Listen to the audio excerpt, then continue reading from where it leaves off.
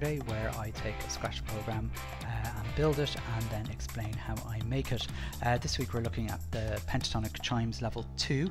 Level 1 was made 2 weeks ago, where I did a very simple keyboard where you simply basically clicked one of the chimes and it played the note. Each note corresponds to a number and you play that number. Or you could press the letter name and it would also do exactly the same thing, it would play that thing. Very, very simple, it took very little code. What we're going to do this week though is the computer is going to ask you to type in a list of notes to play, press enter, and then it will play them. Now that seems very simple, and we'll show you how that can be very simple. So if I went C, E, G, E, C and press tick,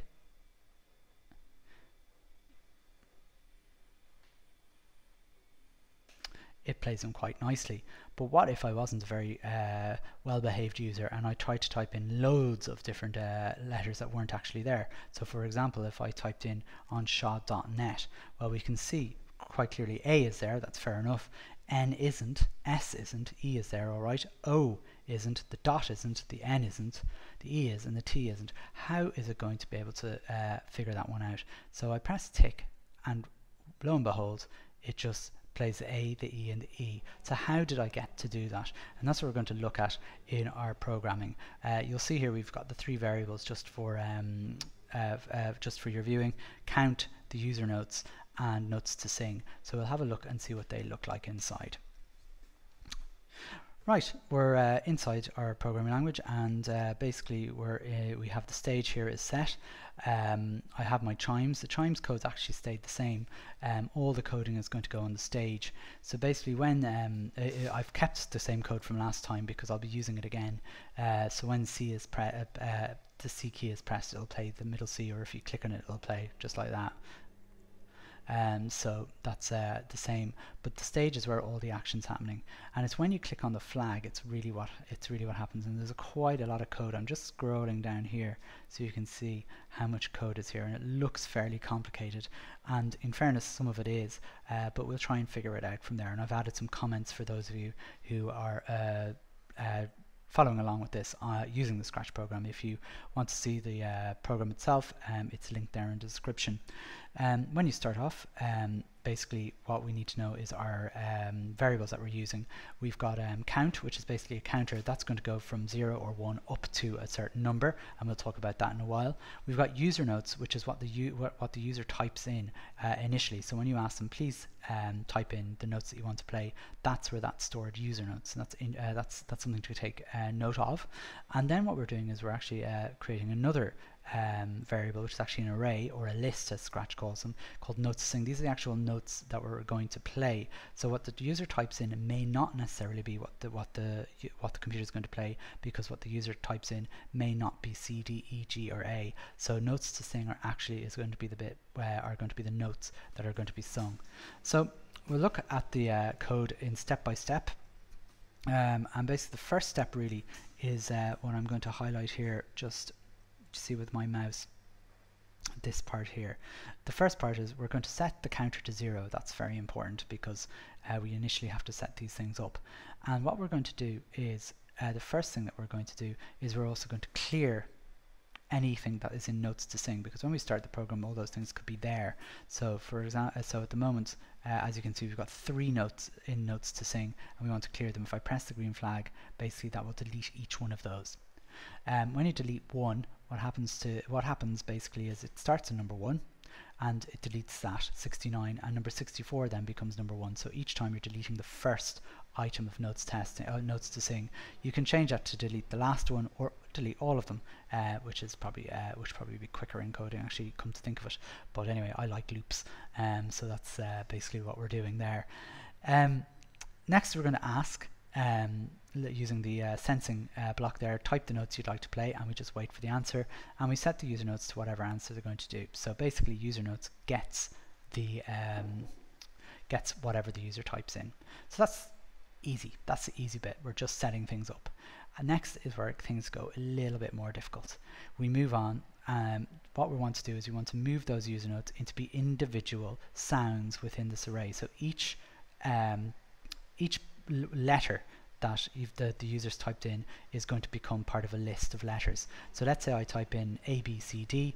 In notes to sing, number 1 will be A, number 2 will be B, number 3 will be C, and number 4 will be D. So what we're doing there is we'll repeat until where we have our counter at 0 until the count gets the length of user notes. So let's say I did A, B, C, D, so that's 4. So until count gets to 4, what we do is we start on number 1, so we add 1 to count, so we're at number 1, and we add that letter of user notes, the first one, which is A, to notes to sing, so that becomes A, and then it goes, then we move on, and because count is equal to 1, it's not equal to 4, we keep going, we go up to number 2, so it becomes B, C, D, and then it exits the loop. So that's basically all we're doing. We're doing nothing else other than changing this string, which is just a load of letters, into a list, which we can easily manipulate later on.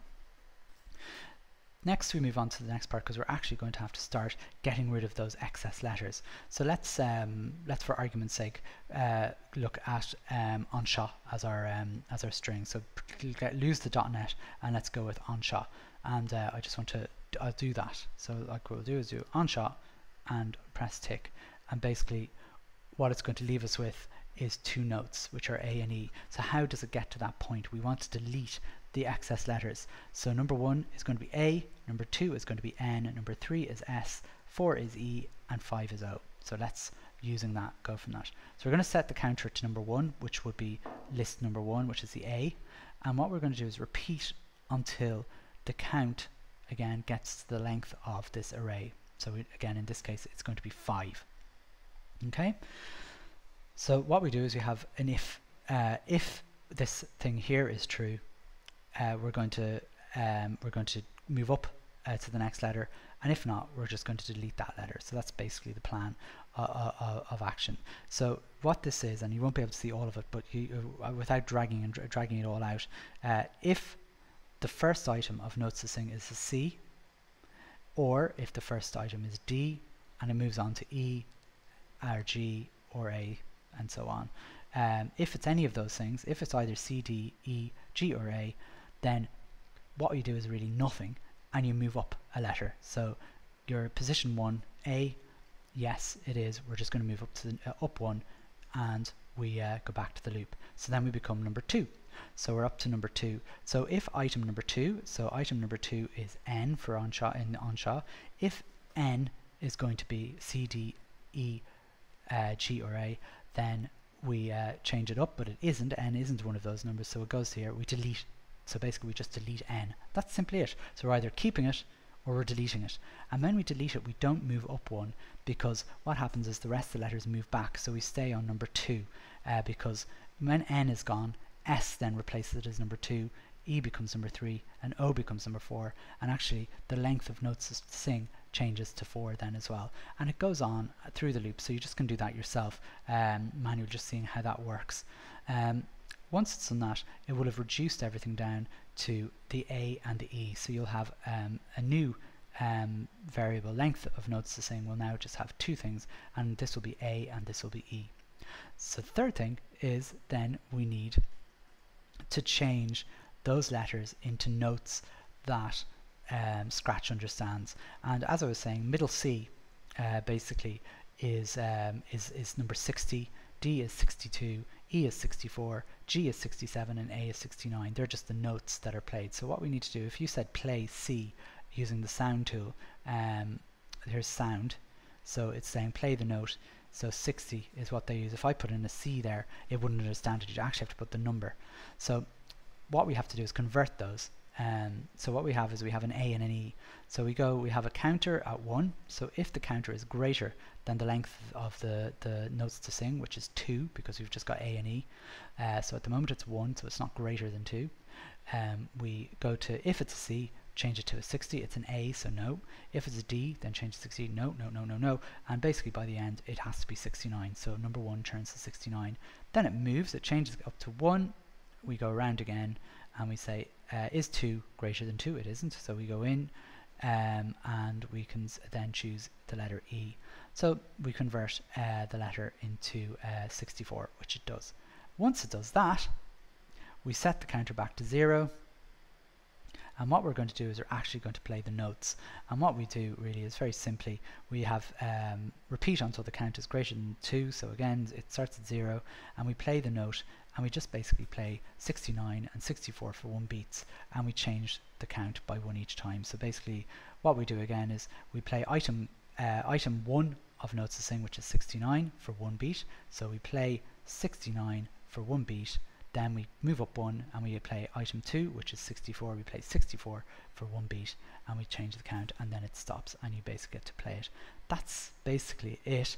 I know it seems quite long, but when you break it up into the little pieces of code, it's just a step-by-step, very long piece of puzzle. But I hope I've broken it down easily enough for you.